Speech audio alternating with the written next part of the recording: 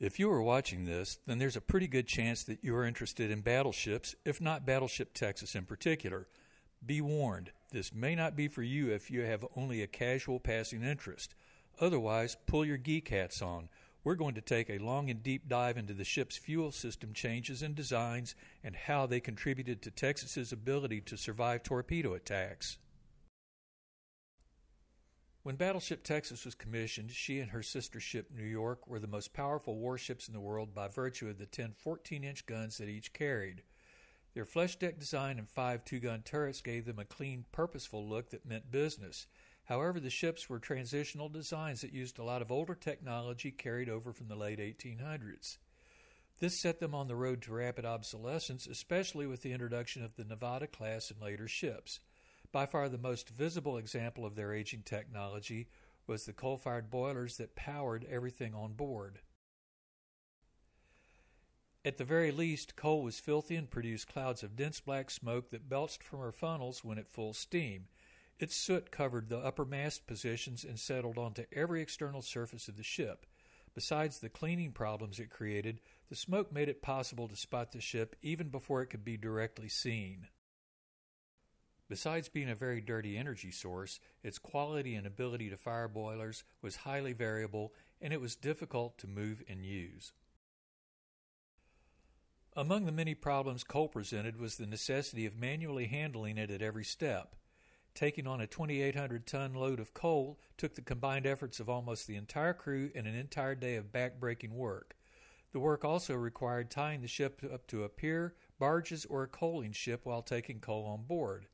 Once fully loaded, another day was required to clean the coal dust off of both the inside and outside of the ship. Once on board, coal was stored in bunkers that lay on either side of the boiler rooms. This was an absolute necessity since it had to be moved one shovel load at a time from the bunkers and onto the floor of the boiler room by passers. From there it was shoveled into the boiler fireboxes by stokers. There were a total of 28 coal bunkers on Texas. 14 lower bunkers extended along the sides of the boiler rooms, and 14 additional upper bunkers were located above each of the lower ones. Chutes connected the upper bunkers to scuttles in the boiler rooms, and scuttles in the lower ones opened directly into the rooms so that coal could be evenly consumed from them all. Supplementing the coal were 8 auxiliary fuel oil tanks in the bottom of the hull that could be used to spray oil into the boilers and increase steaming rate under extreme conditions. Unfortunately, there was an inherent structural problem with coal bunkers. They required large spaces that had openings into the boiler room. This combined to create a significant problem on Texas, which was the lack of adequate torpedo defense. Her design was little improved from that used in the late 1800s, where the primary defense against torpedoes were voids consisting of empty spaces along the outer hull. In the event of a torpedo hit, these gave room for unrestricted expansion and a place for at least a portion of an explosion to go to lessen the force that penetrated into the ship. However, it did little to really contain the effects of an underwater explosion. The design intent was that at least some of the explosion would dissipate in the void and the rest dissipated in the bunkers. Their bulkheads would be heavily damaged, and the coal itself would help slow down the shrapnel and steel splinters created by the blast, and the force further lessened as coal was pulverized.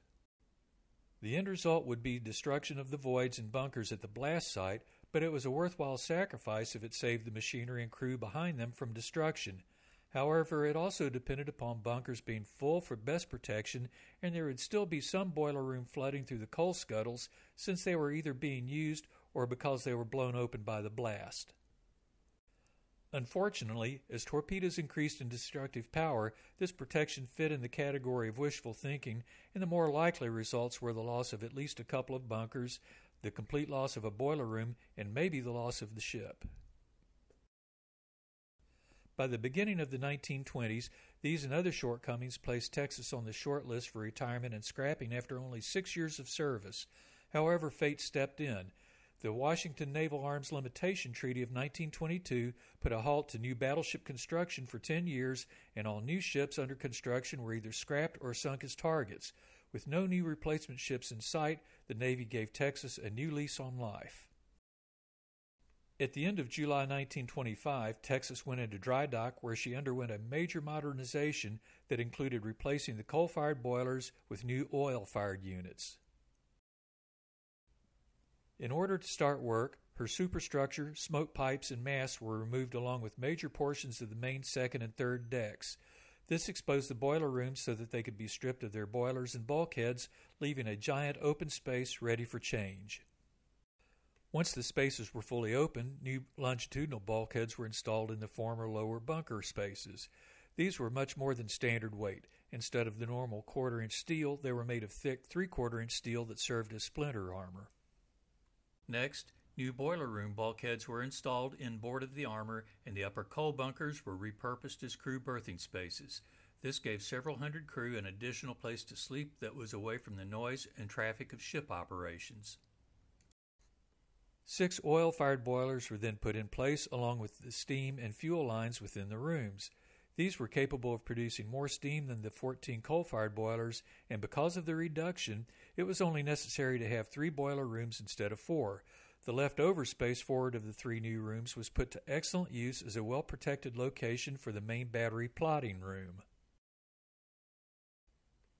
The new Bureau Express oil-fired small water tube boilers were a tremendous improvement over the old Babcock and Wilcox coal-fired units. Besides leading to the elimination of a boiler room, the reduction from 14 to 6 boiler exhaust uptakes meant that the ship only needed 1 smokestack instead of 2. With the boiler rooms in place, the next step was to reinstall the armored second and third decks, the main deck, and create tanks in which large quantities of fuel oil could be stored. To begin, a void was created using the narrow space between the splinter armor and boiler room bulkheads. The space on the outboard side of the armor became an oil tank. That narrow void filled 2 critical roles. One was to act as protection in the event of a fuel tank rupture. Instead of oil gushing into a boiler room, it would be contained within the void. The void also served as an excellent location to run large fuel lines that connected all of the tanks and served the boiler rooms. It also contained scores of valves that permitted fuel to be drawn off of any tank, fill tanks, or transfer fuel between them. Another interesting thing to notice is the difference between the bulkheads. The lighter weight boiler room bulkhead at the bottom of the photo uses overlapping steel plates joined by a double row of rivets. The heavier 3/4-inch bulkhead at the top used butt joints with wide joiner plates and up to 6 rows of rivets. Looking into one of the fuel tanks, you can see a valve at the bottom with a rod connected that reaches up to the top of the tank. This valve allowed fuel to be drawn 18 inches from the bottom of the tank to avoid picking up solids that settled out of the oil. It could be switched to feed directly off of the bottom during emergency conditions or when cleaning the tanks. Additional lines ran through the tanks to provide feed and suction to tanks that lay outboard. Notice that they are curved. In the event of a torpedo strike and explosion, the curves would allow the pipes to simply fold up instead of being driven like spears through inner bulkheads. A glance at the drawing suggests that only having tanks along the outside of the boiler rooms did not provide nearly enough total fuel capacity. Fortunately, one advantage of fuel oil is that it could be stored anywhere on the ship where a tank could be placed and reached with pipes and valves. Because of this greater capability, the original voids that lay outside of the original coal bunkers were caulked to tank standards and repurposed as fuel tanks. Looking into one, you can see 2 fuel lines and valves. One serves this tank, and the other serves an additional tank located beneath it. In order to get maximum amount of fuel on board and to serve another purpose we'll soon discuss, even portions of the ship's inner bottom where it curves up to meet the bottom of the belt armor was turned into fuel tanks. By looking through a manhole on the third deck, we can see the upper portion kept as a void behind the belt armor. You can even see some of the nuts and studs in the hull plating at the top of the photo that holds the armor in place.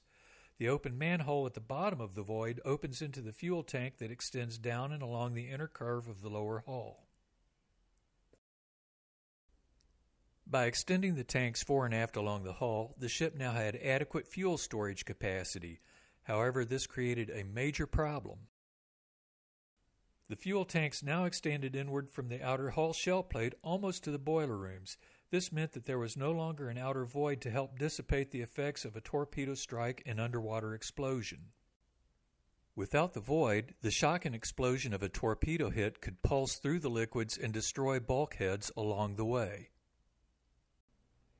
Even the splinter armor would likely be defeated and the boiler room bulkhead ruptured. This would lead to major oil and seawater flooding and the loss of a boiler room. In order to correct the problem, a torpedo blister was added to the outside of the hull. The unrestricted expansion space was regained, and the oil tanks became part of the solution rather than part of the problem. The intent of the design was that much of an explosion at the blister would be dissipated by its open spaces and easily collapsed divisions. While considerable force would still be transmitted into the oil, the liquid in bulkheads could handle its reduced effect and also absorb the considerable amount of flying steel splinters produced by shattered blister, hull, and tank walls. The result is complete destruction of the blister and fuel tanks at the site of the explosion, but destruction would stop at the splinter armor. While that armor would also be damaged and certainly have serious leaks at its riveted joints, the leaks would be contained within the void that directly protected the boiler rooms. By extending both tanks and external blisters along most of the hull's length, the ship now had a basic torpedo defense system that was a vast improvement over what previously existed. While it still wasn't as good as the protective systems found on later ships, it was likely good enough to prevent the loss of the ship after being hit by 1 or 2 torpedoes. Along with 92 new fuel oil tanks, a network of pipes was required to move oil to and from them. This consisted of more than 2,000 feet of pipe and hundreds of fittings that formed fuel mains and cross-connects, along with scores of individual suction lines to each tank. In order to properly route oil, more than 200 valves were installed that controlled each tank, created numerous routes for suction and fill functions, and isolate individual tanks and sections of fuel line that may be damaged. A torpedo hit on this system would certainly take out more than one tank. It would also likely disable large sections of fuel line that would require isolation of the damage and rerouting of fuel so that all boilers would continue to burn. But this problem and solution raised yet another problem, which was the loss of fuel capacity. Since it was very possible that heavy damage to the fuel supply may cut deeply into the ship's operational capabilities, emergency fuel tanks were created in the inner hull in the bottom of the ship. The original 8 auxiliary fuel tanks located in the bottom after the boiler rooms were repurposed as emergency tanks, and 8 more were created further aft of those. 2 additional emergency tanks were placed close to the bow of the ship and ahead of the newly created fuel oil service tanks. Those 4 service tanks were a critical part of the boiler fuel feed system because preheated oil was stored and drawn from them. It was then run through one last set of strainers and heaters before going to the boiler's burners. The ship that started out with 28 coal bunkers and 8 auxiliary fuel oil tanks now had a total of 92 fuel oil tanks along with pipes and valves used to move fuel around. However, control linkages and another important set of pipes were still missing. These are shown as solid red lines and blue dotted lines on the drawing. The blue dotted lines on the drawing indicate reach rods that connected valves located deep in the bottom of the ship to remote operators on the third deck where they could be easily reached. With these operators, valves could be quickly opened or closed in combinations that provided suction to feed the boilers, fill the tanks, or transfer fuel from one tank to another. The operators are neatly spaced and labeled with tags along passageways on the third deck, allowing them to be identified and set according to need. A look at the other side of the bulkhead shows gears connecting the operators to reach rods that extend through the deck on their way to the valves. From the third deck, they enter voids outside of the boiler rooms and reach down more than 20 feet to attach to the valves. Reach rods also connected to valves on top of the inner hull in more remote locations within the ship. This valve stands above the top of an inner bottom tank. Its high and low suction lines penetrate the tank top to either suck oil off of the bottom of the tank or 18 inches above the bottom to avoid the sediment that collects there. There is yet another set of pipes that must go to each tank. These are the air escape lines indicated with the solid red lines. Whenever oil is added or removed from a tank, air must also move in or out of it to fill space not occupied by oil. Otherwise, it would not only be difficult to pump the oil, large changes in air pressure would certainly create leaks in the tank wall seams. Therefore, air escape lines were attached to the top of each tank, then combined into larger lines to give air and oil vapors an escape route to the outside of the ship at the main deck level. This both equalized pressure within the tanks and kept toxic oil fumes out of the ship's interior. Here are a couple of air escape lines coming off of the tops of two tanks close to the outside of the hull. Each also includes an inline cutoff valve. One use for the valve was to close and seal the tank while pressure testing it for leaks. Lastly, it was very important to have a way to directly check the oil level in each tank. This was done through openings in the top of each tank where they met the third deck. Once open, a sounding line could be dropped through the opening down to the bottom of the tank and its fuel level measured. Tanks located in the inner bottom could not be directly accessed, so sounding tubes were installed that reached from the third deck through interfering tanks and into the bottom tanks. Operating 92 tanks, thousands of feet of suction and transfer lines, and hundreds of control valves likely made this the most complicated system on the ship. On the surface, its complexity would appear to make it almost unmanageable. Fortunately, there are ways of dealing with it. Here is a partial shot of a status board used by the Oil King, who is the officer in charge of the system. With that, he and his crew could use pegs inserted at each tank to show its general fuel level and the status of each cutoff valve in the system. This gave a ready reference and clearly visible tools that allowed the team to monitor fuel levels and make fast decisions. A closer look reveals the identity of specific tanks, the overall height of each tank, which is important in determining fuel level, and the maximum amount of fuel each tank was capable of storing. The system worked well when everything was operating as intended and the crew was not under the extreme pressure of combat. However, combat required the worst conditions be anticipated, and the Oil King and his crew had to know how to immediately deal with any contingency. This complicated system could not be adequately managed under these conditions, especially if there was serious damage requiring immediate corrective action. This meant that the system had to be made simple, and there had to be careful planning and a clear procedure that dealt with every imaginable problem. There were written procedures for every division on the ship used to set combat conditions and respond to any combination of equipment casualties. While we have not found those for the fuel system, there is one set of plans that suggest its combat settings. When looking at the plan, you can see 6 heavily accented fuel tanks. Each of these were referred to as a battle tank that had an additional fuel line and cutoff valve separate from the rest of the system. These lines extend directly into the boiler rooms where they feed into a major suction line that runs within the rooms. The remaining 86 fuel tanks and piping system would be closed off and not used. The result was boiler rooms now drew off of 6 well-protected tanks that maintained a continuous feed while isolated from any damage that may occur to the rest of the system. A little quick calculating suggests that these provided enough capacity to operate the boilers for as long as a full day at cruising speeds or 6 hours at full output. If one of the battle tanks were damaged, it could be immediately shut off by the boiler room crew, and the boilers would continue to operate on the 5 remaining tanks. The Oil King monitored battle tank levels, and if operations extended beyond the tank's capacities, he could refill them by drawing fuel through a relay tank and strainers on the third deck from tanks in the rest of the system. Once this and other work was finished, the modernization of Battleship Texas was complete. She re-entered service with fuel and steam systems as good as the newest ships of the line, and her torpedo protection was improved so that she could reliably survive a torpedo hit.